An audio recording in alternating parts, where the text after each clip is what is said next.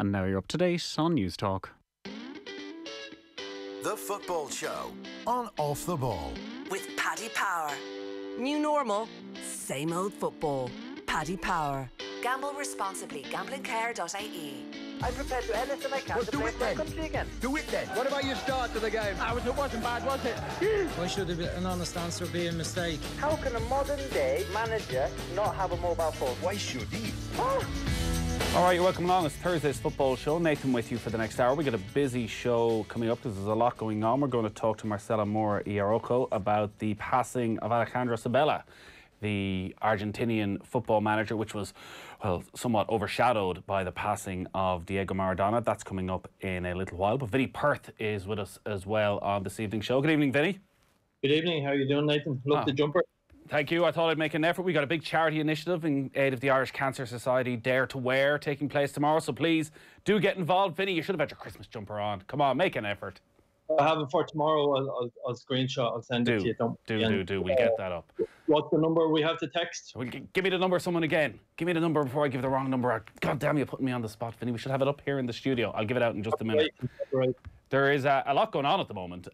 Currently, it is Sheffield United 1, Manchester United 2. United have turned this around because they went behind after 5 minutes, and, well, it's one of these you couldn't make it up. Dean Henderson is in the side, ahead of David De Gea. 5 minutes in, they take a short free kick. They're playing it around at the back. Takes too long over the ball. Closed down by Sheffield United attacker, and it's just past to Dave McGoldrick, who taps into an empty net from 5 yards out. It is a disaster for Dean Henderson, who's looked very nervous since then as well, Vinny.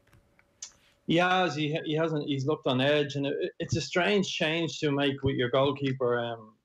Solskjaer has said it's for no other reason other than just he had pinpoint this game.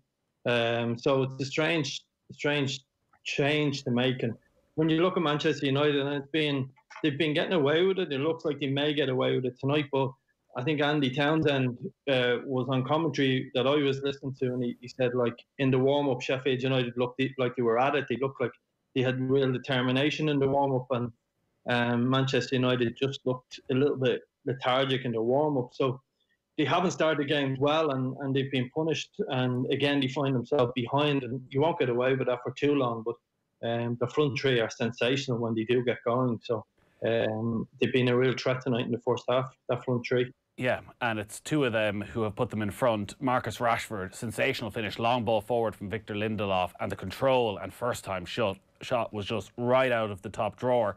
And it's been a strange old season for Marcus Rashford, because rightly getting so many plaudits off the field, and tonight he's got a special award from FIFA as well after all his endeavours and his fight for those suffering from poverty and food deprivation in England. He's only scored 3 goals coming into this game. It's only his 4th Premier League goal of the season. He hasn't quite hit those heights that United probably expected coming in. And it's been a big issue, as much as the focus has been on the goalkeeper, the defence, Paul Pogba. Coming into the season, Ole Gunnar Solskjaer must have been so excited with what he saw in the last few months from Mason Greenwood, Marcus Rashford and Anthony Martial. And none of them have really done anything at all this season. No, I think when you add Martial into that tonight, I think that's his first goal in the Premiership, or close enough to it. And both of them were at 19, 20 goals last season. So the goals have certainly dried up. And I think they finished the season so well. I think it was a false dawn. I said at the time, I think we covered it may have been the Aston Villa game where they were lucky at times. I think the problem for Manchester United is clear. If you ever want to sum it up, I think the first 45 minutes sums it up. The front three, they had one counter-attack with Fernandes and the front three, Greenwood, Martial and Rashford. And it was as good as you can see across Europe, across anywhere in the world, that counter-attack, the pace, the movement, the forward and bursting. It was just brilliant to watch. And for someone who likes that style of play, it got me off my seat not being a Manchester United fan. But they should have went 2-0 down. Fleck had the freedom at midfield at one stage. They're just tactically set up wrong. They seem to change a lot throughout the season, and it is difficult to pinpoint people. I think Pogba is being scapegoated, in my opinion, a little bit. He hasn't helped himself, of course, but I think the structure of Manchester United in that midfield hasn't helped, and it's putting a lot of pressure on the back four. It's putting a lot of pressure on the front guys to score goals. And remember, it's strange because if you win the game in hand and the result is where it is tonight, I think they're second in the Premier League. That's phenomenal. There is certainly problems in that club and problems in that team, so it could be another false dawn. But at the same time, results are results. If that was Jose Mourinho, he'd say we win our game in hand, we're second, and people would have to accept it. So it is a strange place. It's very difficult to find out where Manchester United really are, and I think that's part of the problem. You don't know where they are. You don't know what you're getting from Manchester United from one week to the next. Pogba is pulling out all the tricks at the moment. 5 minutes gone in the second half. Sheffield United 1, Manchester United 2, and they're coming looking for a third, and they have a third. What a goal from Marcus Rashford.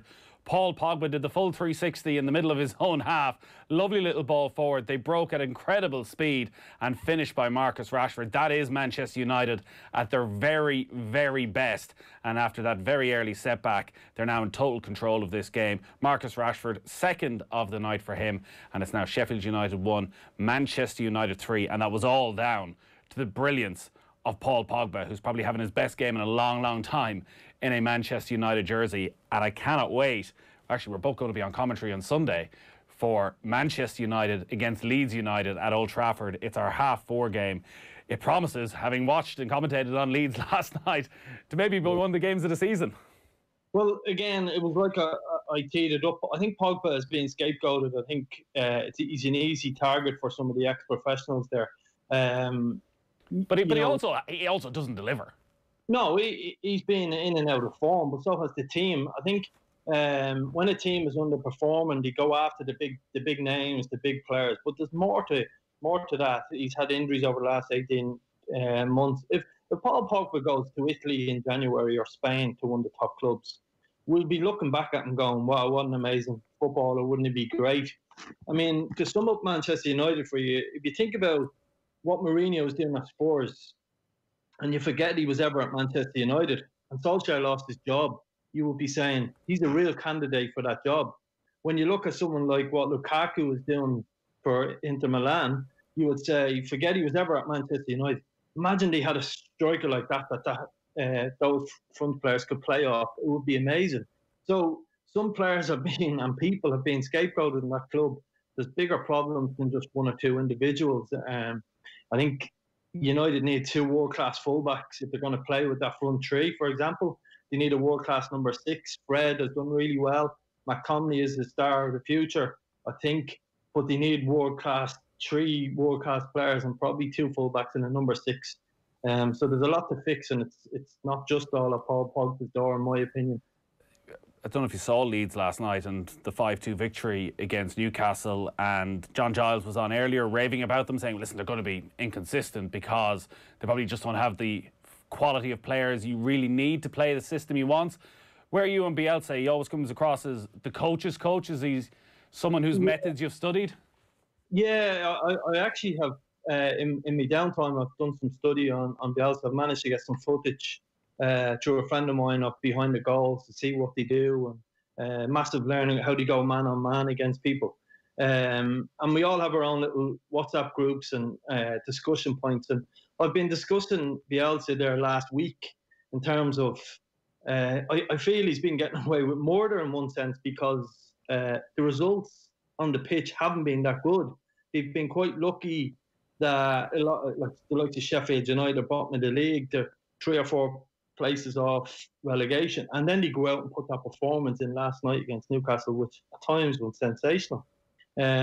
So Pochettino and Pep Guardiola can't be wrong about the man. He has to be a genius, but he's certainly got a fair bit of leeway at Leeds in terms of some of the results.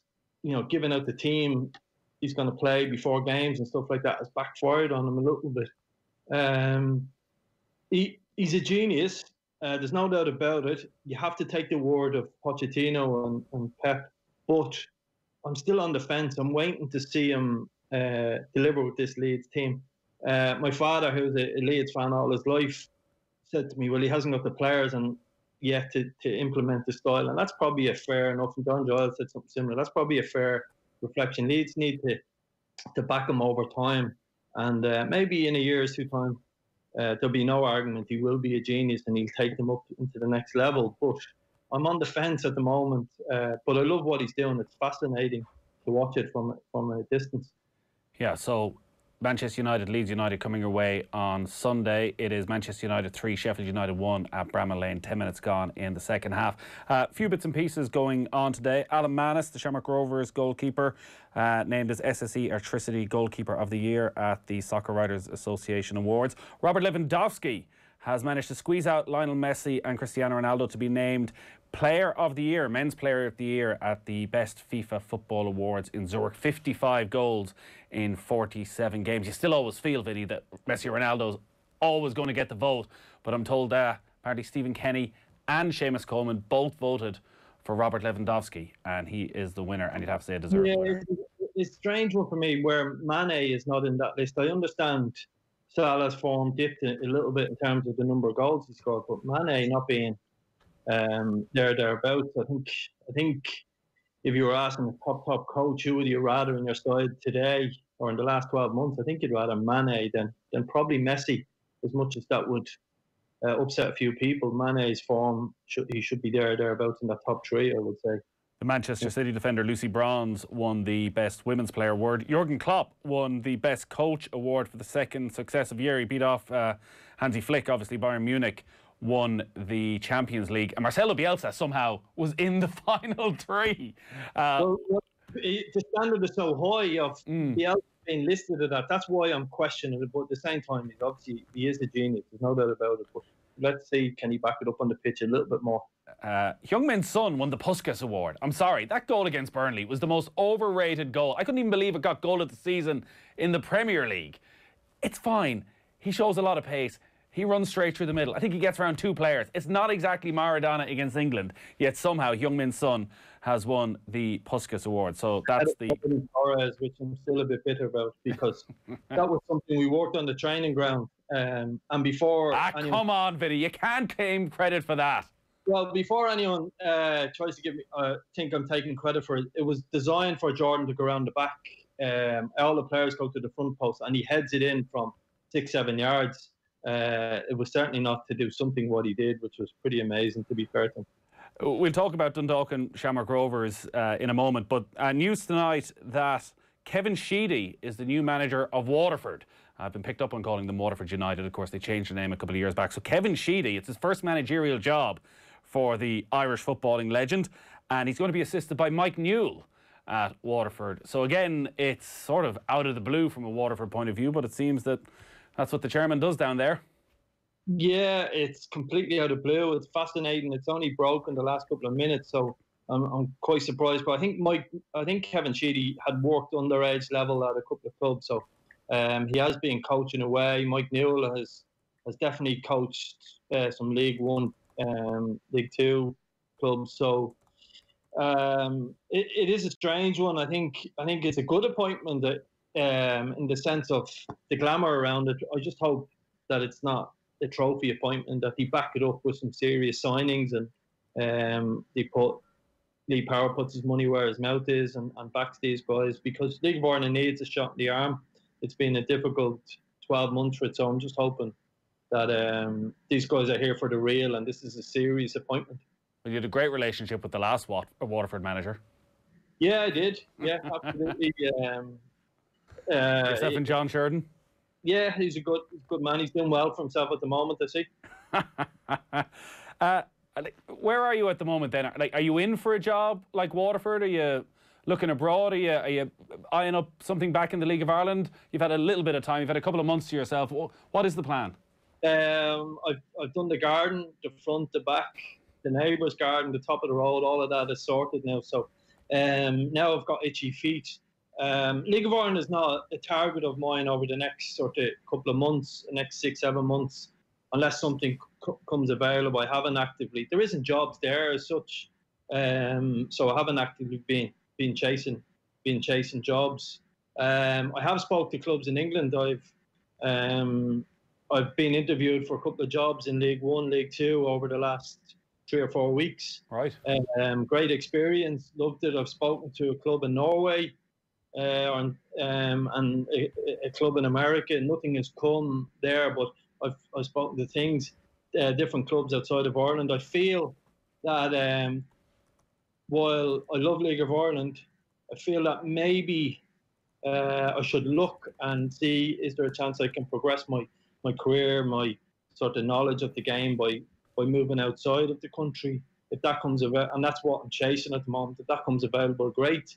But listen, I could be, in a couple of months' time, I could be back working like everyone else, going to a 9-to-5 job. So it's sort of up in the air at the moment, and nothing is set in stone as we speak. But I am actively now looking for work, thankfully. Have you got any sense from those interviews around League One, League Two, as to what sort of stock those clubs put in having a Electricity League Premier Division title on your CV? It's difficult. It's difficult. People in England don't respect Irish football to the same extent as we do. There's no doubt about that. It's difficult.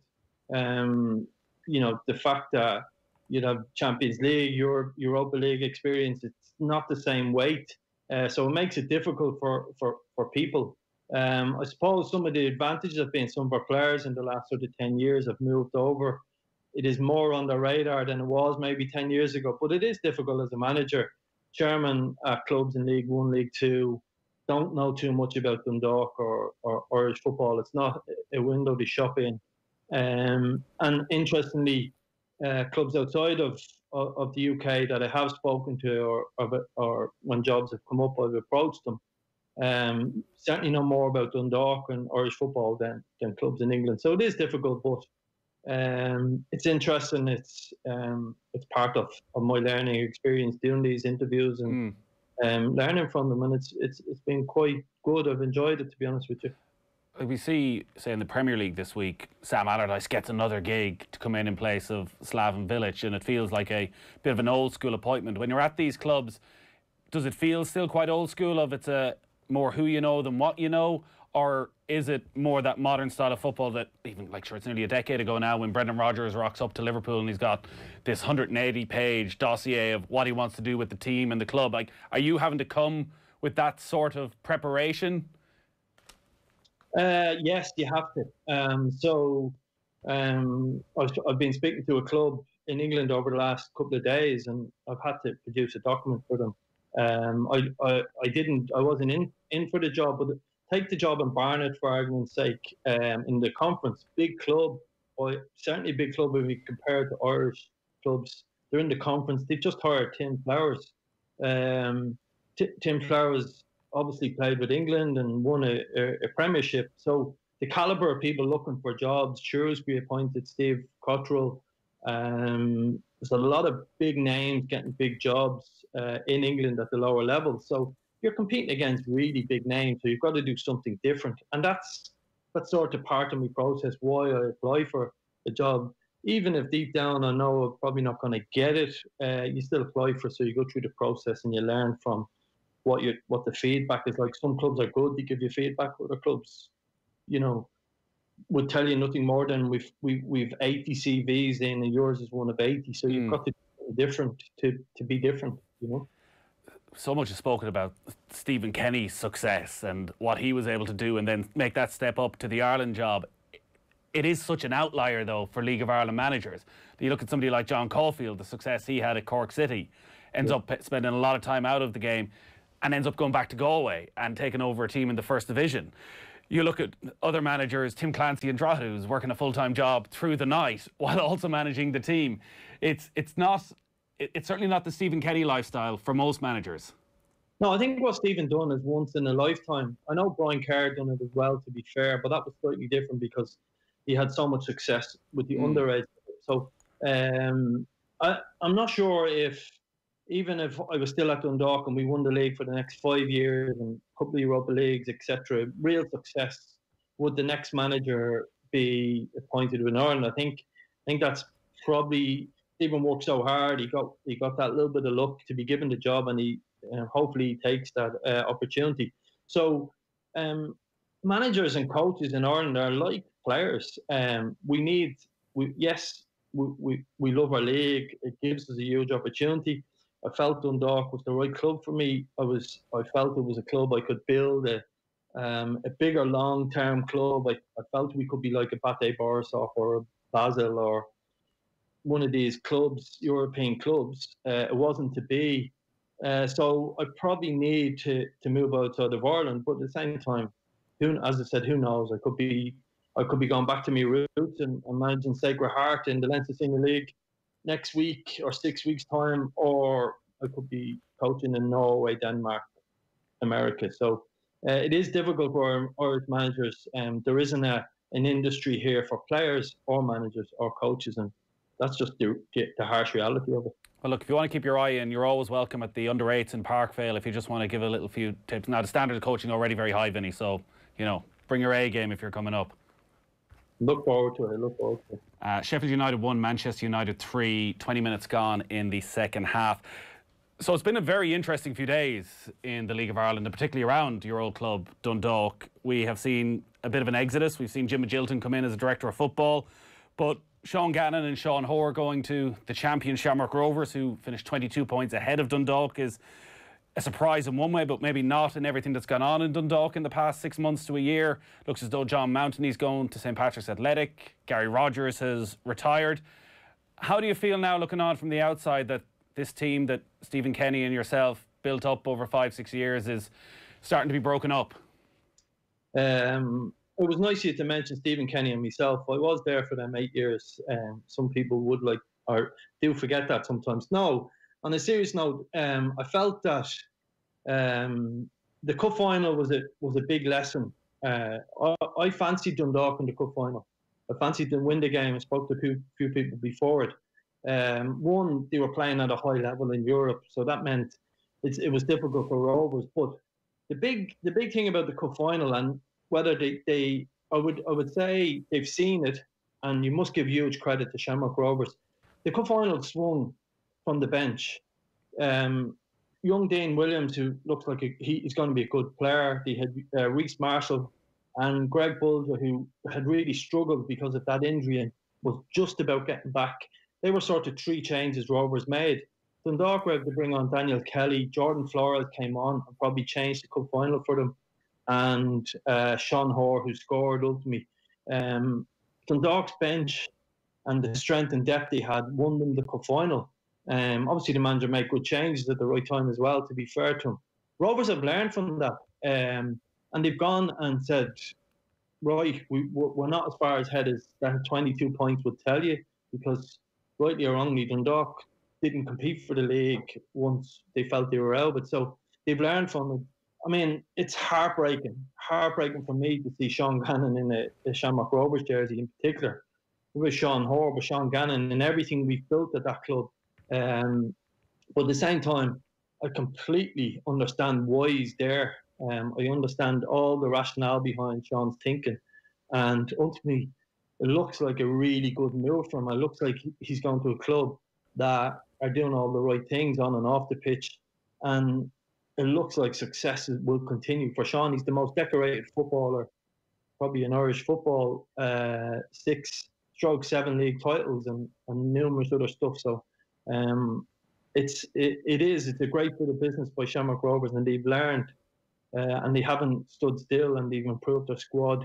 And I think ultimately they've really hurt Dundalk, because the pace of Gannon and Hoare taking that away from Dundalk will really hurt them, and it's a big job to fix that.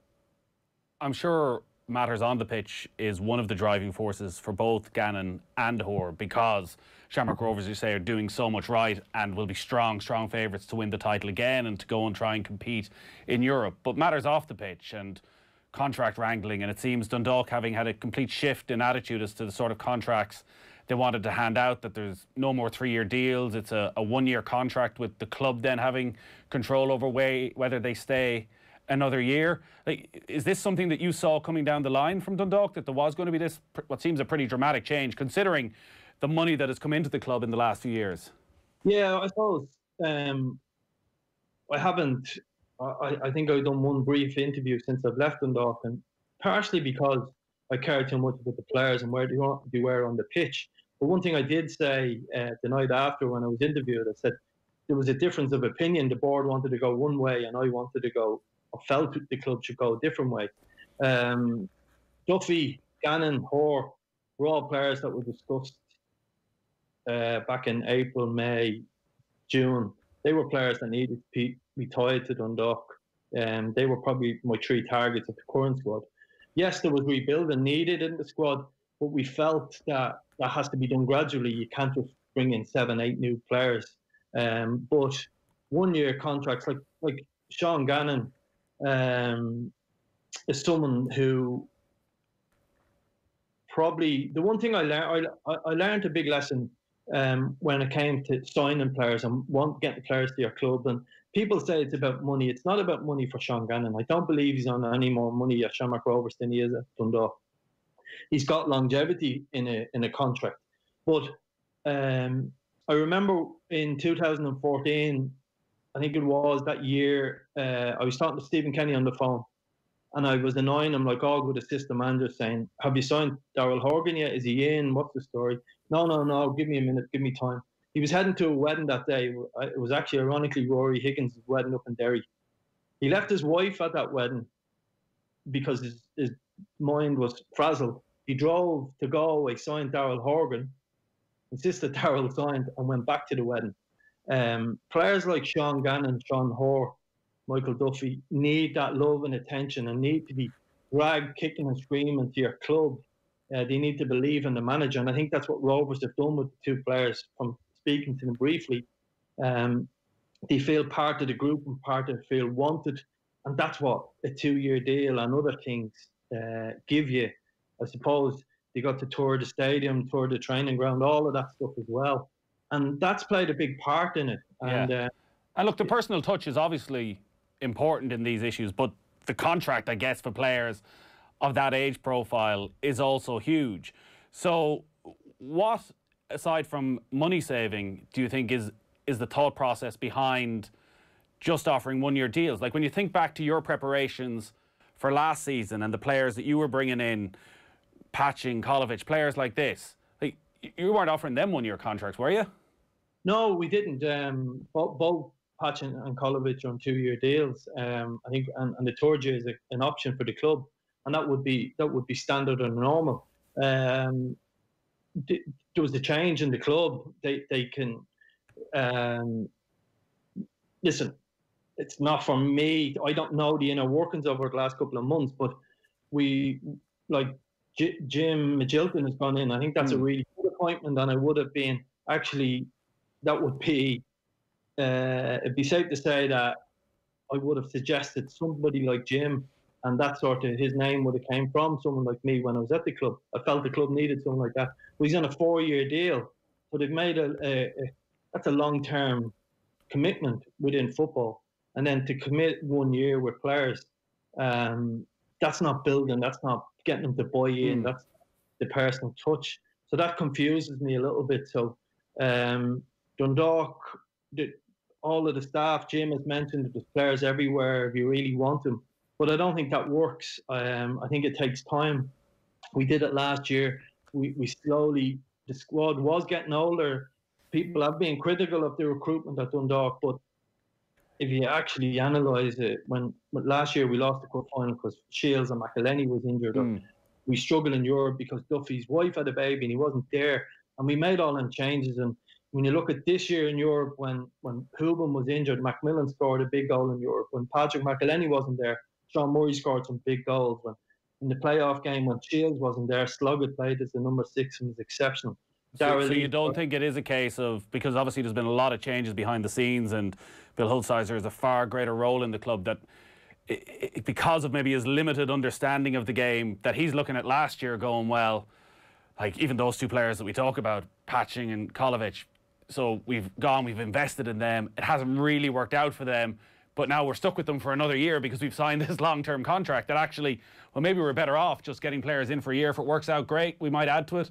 But that he feels a little bit stung and feels maybe there's a different way of doing it. Yeah, and that's where the difference lies. But I don't think someone like Patching, like maybe me and maybe Rory Higgins are wrong about Will Patching. We believe you don't just come into Ireland and just hit the ground running. So many players have taken time. You look at Jamie McGrath now, when we signed him from Pats, and you look where he is now, it's a slow process in building. But I suppose that's where the difference is, in opinion. I believe you should build from a position of strength. And that's where you bring your Kolovic, your Patchings into your squad. If you just even think of last night's game, one of the biggest games in world football, Liverpool are playing Williams and Curtis Jones in the middle of because they're building from a position of strength. Manchester United can't do that at the moment because they're not in a strong position. They used to do it for years. Dundalk were in a position of strength to bring in people. Nobody gets recruitment 100% right. Players don't settle, foreign players don't. But there was a plan in place last January, February to bring players into the squad from outside of Ireland because there is limited amount of quality there. There's a lot of quality players, but there isn't that amount. And if you want to be competitive in Europe, you've got to do something different. We must learn from, as I said, someone like Basel in Switzerland, Bate Borisov, Salzburg, Austria, Switzerland, and Belarus. They're hardly big soccer nations. I know Switzerland are highly ranked with the national team, but their leagues aren't. And we needed to learn from them. We need an influx of players from outside of Ireland to make us better. With that, there's a little bit of risk. It feels like that's gone in Dundalk, though, unfortunately. It feels like that opportunity that was there. And listen, maybe these are still teething problems at the early stage of what's going to be a long-term relationship between Peak Six and Dundalk. But like, I'm sure Dundalk fans are pretty concerned looking at this because we know the history of League of Ireland. We know the history of League of Ireland clubs as how many of them struggle financially where just you're on the cusp of something, an investor pulls out. Like, have you, now that you're removed from it somewhat, have you any sense of what the short-term, medium-term plan is for Peak Six in terms of what they want to do with the club? Listen, I think Peak Six are good people. I think their heart is in the right place. I'll put that on record. But I'm confused, like any other fan. 1 year contract followed by a 4-year contract for the boss, the new boss. There's only one boss in Dundalk, but a new 4-year deal. That confuses me. So I'm not 100% sure what the future is. Like, I don't know the contract talks that are going on with players out of contract, but if you continue to leak the amount of players out of that squad, high quality players, then you're not going to be back in Europe. Teams will come after you. So it's concerning. I don't know what the thinking is. I don't think Peak Six are the type of people who will just walk away and leave Dundalk high and dry. I do believe they're good people, but the sense of it leaves me with question marks. And I'm like any other Dundalk fan. I don't understand the logic of Gannon, Hoare, and people being able to leave to go to your main rivals and strengthen them because the cup final proved me right. I don't think the gap was that big between the two sides. Forget the league positions. It was a strange year, COVID, etc. Dundalk let Shamrock Rovers walk into the ground and win 4-0. That's just crazy. So there is reason to be concerned, but I don't see the club folding or being able to unpay bills. I'm just not sure they're taking the right direction. I wasn't sure that back in the summer, and that's partly why myself and the club decided enough was enough. So it doesn't look good for me. I'm concerned, but it's up to Jim Magilton to turn it around, and he needs to be a very, very strong character in that club because where they are now is deeply concerning for a Dundalk fan. And even more so when you look at what Shamrock Rovers are doing, strengthening from that position of strength. So they've got Gannon, they've got Hoare, they've brought Danny Mandrew in as well, who's obviously maybe had a difficult enough time recently with Bohemians, but unquestionable potential there for Danny Mandrew, and also now maybe a ready-made replacement for Jack Byrne. It feels we should know maybe over the weekend what Jack Byrne's plans are. Yeah, I think Danny Mandrew is someone I spoke to. I spoke not him directly, he was under contract. I spoke to his agent early on in the year. He was someone that I would have liked to do business with. He's someone I feel that Dundalk would improve Dundalk. Again, the challenge was I could only offer him a 1-year deal. That's all the club was offering at that time. So that wasn't good. But Danny Mandrew is... The challenge you have in the league is if you're Dundalk, sitting there today, who do you sign that's unattached today to make you better? And the two players that spring to mind is Danny Mandrew up until this week and Danny Grant. And it looks like Grant will go to Huddersfield in the UK. And that's the challenge Irish football has now. So much of our talent is leaving. When you look at what Jamie McGrath is doing, they see that as a better road than going down the League of Ireland route after a couple of years. So Rovers have done brilliant business. Whether it's a result of the cup final or not, I don't know. But lessons had to be learned out of losing that cup final, and they certainly done it. And Danny Mandrew, for me, has the ability to be as good as Jack Byrne. Right. So for whatever reason, he didn't fit the style of play of Bowles and his work rate. They questioned at different stages, but he is a future star in League of Ireland, and we get no better place than Tallaght Stadium to showcase his talents. Vinny, great stuff as always. There's a lot in that. There's plenty to come back to as well, I think, about that path for Irish players and the path for the League of Ireland in terms of players from abroad that we'll certainly come back to over the coming months.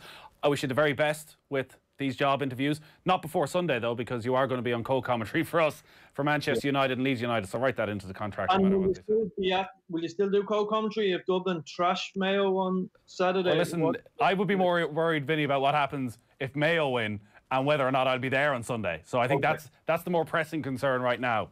Stephen on standby, so. Exactly, do. All right, great stuff, Vinny. We're going to take a very quick break. Still Sheffield United 1, Manchester United 3. Football on Off the Ball. With Paddy Power. New normal, same old football. Paddy Power. Gamble responsibly. Gamblingcare.ie. This Friday, News Talk will wear to care.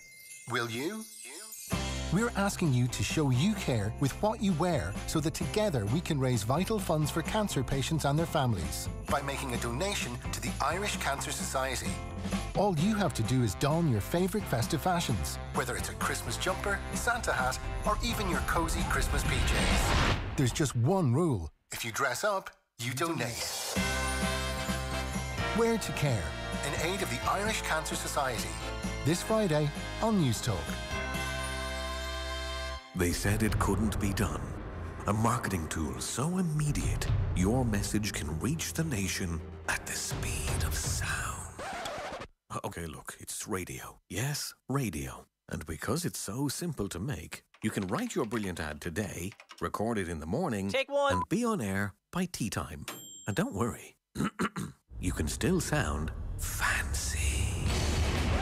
Notions. Radio. We let people know your business. Find out more at newstalk.com/advertising. Follow the leader, the Mitsubishi Outlander PHEV, the world's best-selling plug-in hybrid, is now available with 0% finance and a free home charge point worth €800. Leading the charge in plug-in hybrid technology, the Mitsubishi Outlander PHEV. Book a test drive at your local dealer today. Mitsubishi, drive your ambition. Terms and conditions apply. See MitsubishiMotors.ie. Lending criteria applies. This is a hire purchase agreement provided by Bank of Ireland Finance.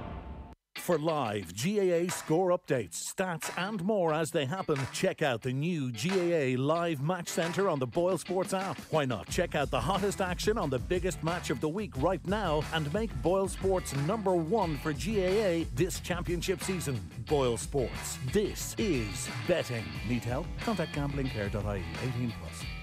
As an aspiring business leader, your time is at a premium. But don't let that stop you advancing your career. With only 2 days attendance required each month, the new modular executive MBA from UCD Smurfit School is the flexible choice for those with busy professional and personal schedules. Unlock your leadership potential with one of the world's leading business schools. It's your future on your terms. Learn more today at smurfitschool.ie. UCD Michael Smurfit Graduate Business School. Developing impactful business leaders.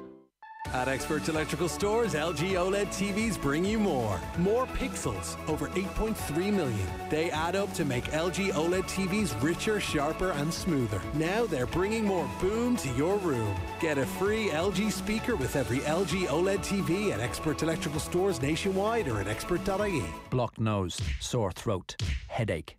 the symptoms of a cold or flu can really knock the stuffing out of you. So it's good to know that Nurofen Cold and Flu has the power to relieve those aches and pains for up to 8 hours. Nurofen Cold and Flu contains an anti-inflammatory and a decongestant, which should help you bounce back. Nurofen Cold and Flu, for effective relief of cold and flu symptoms. Nurofen Cold and Flu film-coated tablets contain ibuprofen and pseudoephedrine hydrochloride. Always read the label. 8-hour relief refers to ibuprofen. Hi everyone, Eamon Coughlin here. The Gold Mile has been running for nearly 40 years. This year it's different, but we're not stopping. The Gold Mile has gone virtual, so we need you to sign up online to walk or run your own Gold Mile this Christmas. Register today at goldmile.org and keep the Gold Mile running for those who need it the most. Football on Off the Ball with Paddy Power. Gamble responsibly. Gamblingcare.ie. Still Sheffield United 1, Manchester United 3, 5 minutes remaining in that game in the Premier League. But let's go to Argentina to talk to Marcela Mora y Araujo. Good evening, Marcela. Hello, good evening. How are you? I'm very well. Last time we spoke to you was just in the hours after the passing of Diego Maradona, and we saw obviously the huge outpouring of grief around Argentina. In the last couple of weeks since Maradona's passing, what sort of tributes are being paid? What are the plans to remember Maradona in his native country? Well, as with his life, his death has left a ton of possible bestsellers and box sets of thrillers and all manner of drama. So there is talk that his last wish had been to be embalmed. There is talk of having to dig up the body to check the DNA for some people who think he may have been his father. There's a quite strong litigation about the estate and the possible allocation of rights over his brand, the Maradona brand, between the last agent that worked with him or lawyer and people involved in the past. And there is also a very serious investigation into possible medical negligence or malpractice regarding the last few days and certainly hours of his life. So it's from almost every angle imaginable, it's been high on the news agenda, and I don't think we could have expected any less. In fact, I'm sitting right now with his biographer, Daniele Arcucci, who is regarded as the man who knew him best, possibly in the world, certainly among us journalists. And we were just having a little personal chat about what he's left us with and his legacy. And I hasten to add, he's still giving us work. So, thanks, Diego. Yeah, it certainly doesn't sound like he's going to be able to rest in peace. Certainly not for the foreseeable future. Not for the foreseeable future, for sure. And if I could just add, there's also a very interesting set of conversations going on in the media, personally, intergenerational, gender. There's feminists decrying the people who support him, and then there's a movement called Maradonian feminists who defend him. There's a political angle, the class angle, generations. There's younger kids saying, why are you lot so unhappy or miserable? Why did you like him so much? And there's younger kids who love football, who adored him. It's a really interesting time, and among the an absolute ton of articles and TV specials and podcasts and so on that have come out. There's been some incredible good quality social narrative. I mean, outstanding. It's really, really interesting. I think as complicated as he was in life, and as difficult to say he was this or he was that, or he was a cheat or he was a genius, or he was a drug addict or he was a great political strategist. He was a nuanced man, and he was permanently everything, like a Mobius strip. He showed you two sides or three sides of everything, and it continues to be like that. And I think it's a really interesting time politically, socially. The pandemic, it's a strange point in history. Someone said to me this morning, maybe his death really is the end of the 20th century, the long century, and it's marking something, a beginning of a new time or something. we're all quite, passionate and like to believe in these things. Yeah. In the Southern Hemisphere.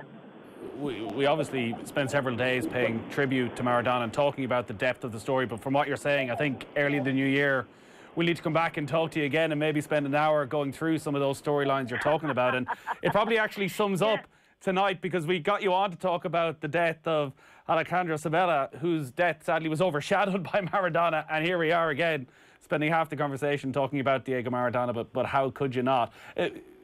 Talk about Sabella then, because he died at a very young age of 66. He was the man who brought Argentina to the World Cup final in 2014. The one manager at international level who seemed to get the best out of Lionel Messi. And of course, he was a player who came to England because Sheffield United couldn't afford to sign Diego Maradona at the time. Can you talk a little bit about him and what sort of figure he was? Well, his death is probably overshadowed in terms of media coverage, but he was definitely mourned very respectfully and very publicly. He's a huge loss, and he was a very respected and very well-liked man, Sabella. And you mentioned the 2014 World Cup, which is possibly his greatest achievement and slightly unexpected, I guess. But during that World Cup, I think his own strategy and his own view of the game lasted possibly 45 minutes at the beginning of the World Cup. And then at that first half time, the players said, we're not going to do this, we're going to play another way. And perhaps what he was good at doing that World Cup was letting them play the way they wanted. I mean, there was talk at the time that there was some tension, but I think there wasn't really as much tension as all that. And he was... I wrote during the World Cup that you could see him shrinking as the tournament advanced. Right. But he was a very interesting figure. He was low profile. He was politically outspoken, which isn't that common here for football figures. I mean, some are, but not all. He always was kind of second to someone. I mean, you mentioned that he went to Sheffield because they couldn't afford Maradona, but he was also Passarella's assistant as a coach, and he was always he took Estudiantes to a great title after a long period of not winning anything, but that was really also in the kind of shadow of Veron taking over the club as a superstar. So he's always kind of doing the legwork where someone else is the superstar or the big name. But a huge loss, and he had been unwell for a long time. So again, it's not entirely a surprise or an unexpected death, but the people who have been an important part of our football history and our football life are leaving us at an alarming rate, one could say. And yes, he was mourned again very eloquently and with a lot of respect from all corners of the football community here. Unfortunately, we're very short in time, but reading up on him, he came from a very different background to Diego Maradona, quite a wealthy background, but had an incredible social conscience as well. Yes, I think he was an educated left-winger. I mean, this morning we were talking about trying to place football men in left or right and authoritarian and liberal, playing with this quadrant that's going round and trying to place them all in various places. I think Sabella would probably be a left libertarian somehow. He was... But again, it was interesting because, for example, he only gave interviews to a couple of newspapers here that were cooperatives and, had quite clear political alignments towards the left, and he would call them in first and so on. But then if they criticised him or if the football line they took was something he didn't agree with, he was quite happy to say, no, look, why do you say this? Or I didn't play that. So, a nice, educated guy with a social conscience and also a professional approach to football and tactics. All right, Marcela, unfortunately, we're very tight on time. We'll definitely come back to you early in 2021 when we're starting the new century, as you put it. But thanks a lot for taking the time out to remember Alejandro Sabella this evening. Thank you. Thank you. Marcela Mora y Araujo. Sheffield United 2, Manchester United 3 in the final minute of injury time. Sheffield United almost equalised. We'll take a quick break and bring you the full time. Football on Off the Ball. With Paddy Power. New normal, same old football. Paddy Power. Gamble responsibly. Gamblingcare.ie. Whether the Christmas Day family video call happens across different counties or across 3 global time zones, at Vodafone, we know Christmas traditions are all about connecting. Feel the joy of unlimited connection this year with Vodafone Pay As You Go. Enjoy unlimited data and €50 off the Samsung Galaxy A21s and the Samsung Galaxy A41, all on Ireland's best performing mobile network. Switch to Vodafone Pay As You Go in store today. Terms apply, see Vodafone.ie. €20 top-up required. Offer ends January 5th, 2021. Follow the leader. The Mitsubishi Outlander PHEV, the world's best-selling plug-in hybrid, is now available with 0% finance and a free home charge point worth €800. Leading the charge in plug-in hybrid technology, the Mitsubishi Outlander PHEV. Book a test drive at your local dealer today. Mitsubishi. Drive your ambition. Terms and conditions apply. See mitsubishimotors.ie. Lending criteria applies. This is a hire purchase agreement provided by Bank of Ireland Finance. This Christmas, give the gift of books from Eason with wonderful children's books like J.K. Rowling's enthralling Ichabod, David Walliams' hilarious codename Bananas, the brand new Diary of a Wimpy Kid, Cat Kid Comic Club from Dave Pilkey, and Zoe Sugg's Magpie Society YA novel. All carefully chosen by us for you, because this Christmas means more. When heartburn and indigestion hit, take Gaviscon's Extra Dual Air tablet. It works fast, and it's longer lasting than antacids for up to 4 hours relief. Bat heartburn and indigestion away with Gaviscon Extra Chewable Tablet. Gaviscon Extra Chewable Tablets contain sodium alginate, sodium bicarbonate and calcium carbonate for heartburn and indigestion.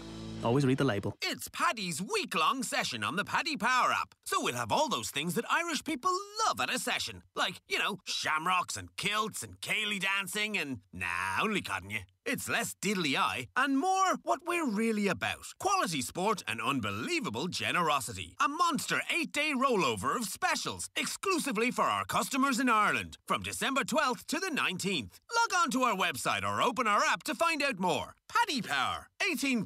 Gamblingcare.ie. Hi everyone, Eamon Coughlin here. The Goal Mile has been running for nearly 40 years. This year it's different, but we're not stopping. The Goal Mile has gone virtual, so we need you to sign up online to walk or run your own Goal Mile this Christmas. Register today at goalmile.org and keep the Goal Mile running for those who need it the most. Don't miss the O'Brien's Christmas wine sale with over 200 wines from independent family wineries to well-known brands like Half Price, Monte Real Rioja Gran Reserva, now only $16.70, or Champagne Taittinger Brut Reserve, now $39.95. Save €21. Pop in store. Please enjoy alcohol sensibly. Football on Off the Ball. With Paddy Power. Minimal contact in stadiums shouldn't stop the usual suspects from going down. Gamble responsibly. Gamblingcare.ie. A brace from Marcus Rashford has helped Manchester United make it 10 away wins in a row in the Premier League. They've beaten Sheffield United 3-2. Dave McGoldrick with a couple of goals for Sheffield United. Dean Henderson, terrible mistake at the start. Brilliant save right at the end to give United the victory. Tomorrow morning on OTBAM from 7:30, Andy Mitten on that match. Clean O'Connor on the men's and ladies All-Ireland football finals. Alan Quinlan ahead of another weekend of Champions Cup. We have live commentary of Munster's trip to Claremont O'Byrne on Saturdays Off the Ball. Then tomorrow night we're bringing you 3 fine Mayo men. Stephen Rochford, Barry Morning, Kevin Kilban, talking about All-Ireland football finals past and the one coming up this Saturday. And we've also got a special 2-hour-long Christmas racing special with all your tips for the festive period. We'll be joined by Joseph O'Brien, Anya O'Connor, Barry Geraghty, Henry de Bromhead and Patrick Mullins. That's us done for tonight. Tom Dunn is up next. Good luck. Get my ball in the yard of grass. Christmas jumpers, yes or no? No.